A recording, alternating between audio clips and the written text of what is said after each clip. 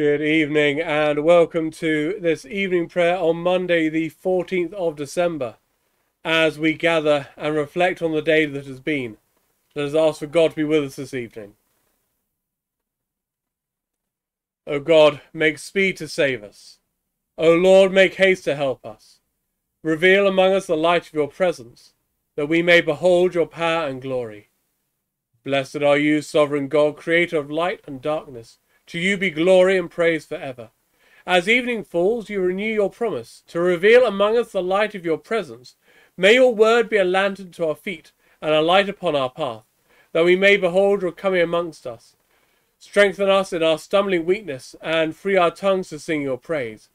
Blessed be God, Father, Son, and Holy Spirit. Blessed be God forever. Creator of the stars of night, thy people's everlasting light, O Jesus, Saviour of our soul, regard thy servants when they call. Thou, grieving at the bitter cry of all creation doomed to die, didst come to save a ruined race, with healing gifts of heavenly grace. Thou camest, bridegroom of the bride, as drew the world to evening tide, proceeding from a virgin shrine, the Son of Man, yet Lord divine. At thy great name exalted now, all knees must bend, all hearts must bow, and things in heaven and earth shall own, that thou art Lord and King alone. To thee, O Holy One, we pray, our God, in that tremendous day. Preserve us while we dwell below, from every onslaught of the foe. All praise, eternal Son, to thee, whose advent sets thy people free, whom with the Father we adore, and Spirit bless for evermore. That this evening may be holy, good, and peaceful, let us pray of one heart and mind. As our evening prayer rises before you, O God, so may your mercy come down upon us to cleanse our hearts and set us free to sing your praise, now and forever. Amen. Our first psalm for this evening is Psalm 25. Remember, Lord, your compassion and love. To you, O Lord, I lift up my soul. O my God, in you I trust. Let me not be put to shame. Let not my enemies triumph over me. Let none who look to you be put to shame, but let the treacherous be shamed and frustrated. Make me to know your paths, O Lord, and teach me your paths. Lead me in your truth and teach me. For you are the God of my salvation. For you have I hoped all the day long. Remember, Lord, your compassion and love, for they are from everlasting. Remember not the sins of my youth or my transgressions, but think on me in your goodness, O Lord, according to your steadfast love. Gracious and upright is the Lord. Therefore shall he teach sinners in the way. He will guide the humble in doing right, and teach his way to the lowly. All the paths of the Lord are mercy and truth, to those who keep his covenant and his testimonies. For my name's sake, O Lord, be merciful to my sin, for it is great. Who are those who fear the Lord? Then will he teach in the way that they should choose. Their souls shall dwell at ease, and their offspring shall inherit the land. The hidden purpose of the Lord is for those who fear him, and he will show them his covenant. My eyes are ever looking to the Lord, for he has plucked my feet out of the net. Turn to me and be gracious to me, for I am alone and brought very low. The sorrows of my heart have increased. O bring me out of all my distress. Look upon my adversities and misery, and forgive all my sins. Look upon my enemies, for they are many, and they bear a violent hatred against me. O keep my soul and deliver me. Let me not be put to shame, for I have put my trust in you. Let integrity and uprightness preserve me, for my hope has been in you. Deliver Israel, O God, out of all his troubles. Glory to the Father, and to the Son, and to the Holy Spirit, as it was beginning, is now, and shall be forever. Amen. Remember, Lord, your compassion and love. Our second psalm for this evening is Psalm 26. Lord, I love the place where your glory abides. Give judgment for me, O Lord, for I have walked with integrity. I have trusted in the Lord and have not faltered. Test me, O Lord, and try me. Examine my heart and my mind. For your love is before my eyes. I have walked in your truth. I have not joined the company of the false, nor consorted with the deceitful. I hate the gathering of evildoers, and I will not sit down with the wicked. I will wash my hands in innocence, O Lord, that I may go about your altar, to make heard the voice of thanksgiving, and tell of all your wonderful deeds. Lord, I love the house of your habitation, and the place where your glory abides. Sweep me not away with sinners, nor my life with the bloodthirsty, whose hands are full of wicked schemes, and their right hand full of bribes. As for me, I will walk with integrity. Redeem me, O Lord, and be merciful to me. My foot stands firm. In the great congregation I will bless the Lord. Glory to the Father, and to the Son, and to the Holy Spirit, as it was beginning, is now, and shall be forever. Amen. Lord, I love the place where your glory abides. Our Old Testament reads a continuation of the book of the prophet Isaiah, chapter 38, verses 1 to 8 and 21 to 22. In those days Hezekiah became sick and was at the point of death. The prophet Isaiah, son of Amos, came to him and said to him, Thus says the Lord, Set your house in order, for you shall die, you shall not recover. Then Hezekiah turned his face to the wall and prayed to the Lord. Remember now, O Lord, I implore you, how I have walked before you in faithfulness with a full heart, and have done what is good in your sight. And Hezekiah wept bitterly. Then the word of the Lord came to Isaiah. Go and say to Isaiah, Thus says the Lord, the God of your ancestor David, I have heard your prayer, I have seen your tears. I will add 15 years to your life. I will deliver you and this city out of the hand of the king of Assyria, and defend this city.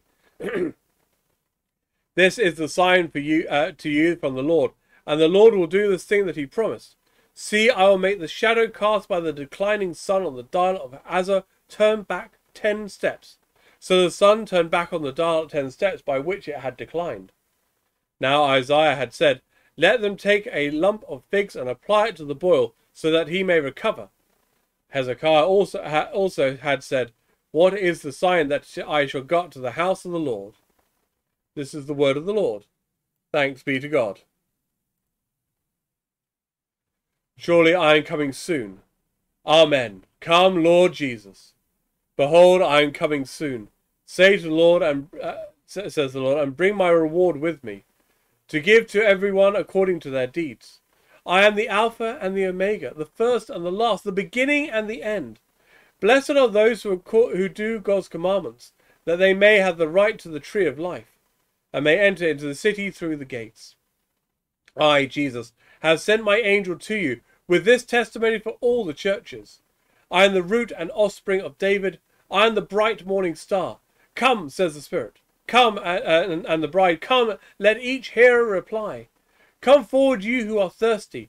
Let those who desire take the water of life as a gift. To the one who sits on the throne and to the Lamb be blessing and honour and glory and might for ever and ever. Amen. Surely I am coming soon.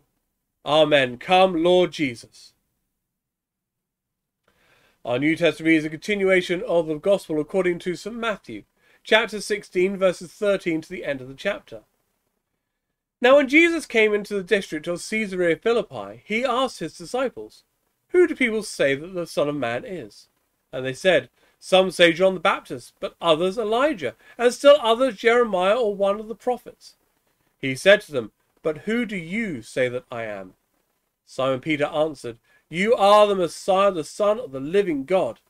And Jesus answered them, Blessed are you, Simon, son of Jonah. The flesh and blood has not revealed this to you, but my Father in heaven. And I tell you, you are Peter, and on this rock I will build my church, and the gates of Hades will not prevail against it. I will give to you the keys of the kingdom of heaven, and whatever you bind on earth will be bound in heaven, and whatever you loose on earth will be loosed in heaven. Then he sternly ordered the disciples not to tell anyone that he was the Messiah. From that time on, Jesus began to show his disciples that he must go to Jerusalem and undergo great suffering at the hands of the elders and the chief priests and the scribes, and be killed, and on the third day be raised. And Peter took him aside and began to rebuke him, saying, God forbid it, Lord. This must never happen to you.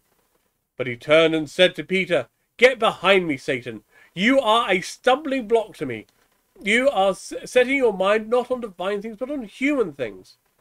Then Jesus told his disciples, If any want to become my follower, let them deny themselves and take up their cross and follow me. For those who want to save their lives will lose it, and those who lose their life for my sake will find it. For what will it profit them if they gain the whole world, but forfeit their life? Or what will they give in return for their life? For the Son of Man is to come with his angels in the glory of his Father, and then he will repay everyone for what they have done. Truly I tell you, there are some standing here who will not taste death before they see the Son of Man coming in his kingdom. This is the word of the Lord. Thanks be to God. My soul is waiting for you, O Lord. In your word is my hope. My soul is waiting for you, O Lord. In your word is my hope.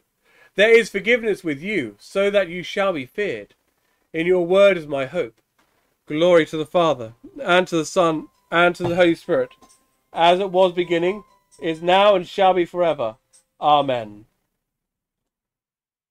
My soul is waiting for you, O Lord. In your word is my hope. Those who keep and teach the commandments will be considered great in heaven. My soul proclaims the greatness of the Lord. My spirit rejoices in God my Saviour. He has looked with favour on his lowly servant. From this day all generations will call me blessed. The Almighty has done great things for me, and holy is his name. He has mercy on those who fear him from generation to generation. He has shown strength with his arm, and has scattered the proud in their conceit, casting down the mighty from their thrones and lifting up the lowly. He has filled the hungry with good things, and sent the rich away empty. He has come to the aid of his servant Israel to remember his promise of mercy, the promise made to our ancestors, to Abraham and his children forever. Glory to the Father, and to the Son, and to the Holy Spirit, as it was beginning, is now, and shall be forever. Amen. Those who keep and teach the commandments will be considered great in heaven. So let us pray.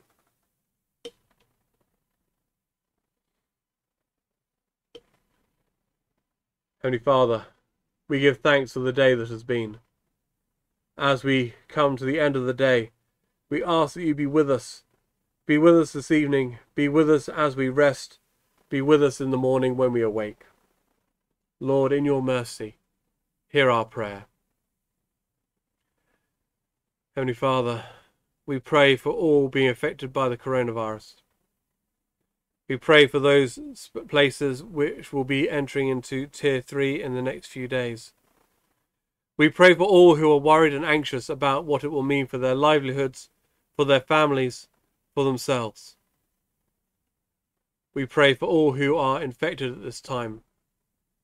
We pray for those, Lord, who we are worried about, for our families and our friends and those whom we miss. We pray, Lord, that you might show kindness and compassion on all who are seeking you this night. We pray for those who are in self-isolation, those who are in quarantine, those who are shielding,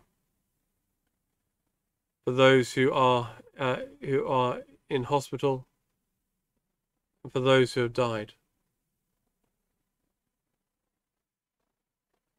Lord, in your mercy, hear our prayer. Heavenly Father, we ask for your peace this evening upon the world. We pray for all who are victims of domestic violence, all who are at risk of violence this night, for those who are unable to escape it, We pray for those who have had the courage to leave, to flee from the violence and oppression. We pray for all who are seeking refuge, for all who are in need of aid and calm. Lord, in your mercy, hear our prayer. We pray for the government and for Parliament as they try to tackle the coronavirus, as they look to broker a deal with the European Union on trade. We pray for all who are anxious and worried about what it will mean for their futures. We pray for all who are feeling upset or angry about the negotiations. We pray for all who are feeling disenfranchised. Lord, in your mercy, hear our prayer. Merciful Father, we pray for those who are sick in mind, body and spirit. We pray this evening for all who are known to you and for all who we are worried about. In particular, we pray for Davy, Megan, Ronnie, Susanna. We pray for all who are caring for them, all who are worried about their health and well-being. We pray, Lord, that you be with all who are sick this night. We pray for all who are awaiting diagnosis and awaiting treatment. We pray particularly for those who are in need of treatment and having it delayed. Lord, in your mercy, hear our prayer. Merciful Father, we pray for those who are reaching the end of their lives and those who have recently lost their lives. We pray too for those who are mourning the loss of a loved one and for those who are bearing the scars of loss. We pray particularly tonight for Subhagi, for her family and her friends and all who miss and mourn her. Lord, in your mercy, hear our prayer. O God, the judge of all, who gave your servant John of the Cross a warmth of nature, a strength of purpose, and a mystical faith that sustained him even in the darkness, shed your light on all who love you, and grant them union of body and soul in your Son, Jesus Christ our Lord, who is alive and reigns with you in the unity of the Holy Spirit, one God, now and forever. Amen. Awaiting his coming in glory, as our Saviour taught us, so we pray. Our Father in heaven, hallowed be your name. Your kingdom come, your will be done, on earth as in heaven. Give us today our daily bread. Forgive us our sins, as we forgive those who sin against us. Lead us not into temptation, but deliver us from evil. For the kingdom, the power, and the glory are yours, now and forever. Amen. May the Lord, when he comes, find us watching and waiting. Amen. Let us bless the Lord. Alleluia, alleluia. Thanks be to God. Alleluia, alleluia. Please do join me tomorrow at 9 AM and again at 5 PM for morning and evening prayer. And until we see each other again, God bless, stay safe, and have a very good evening.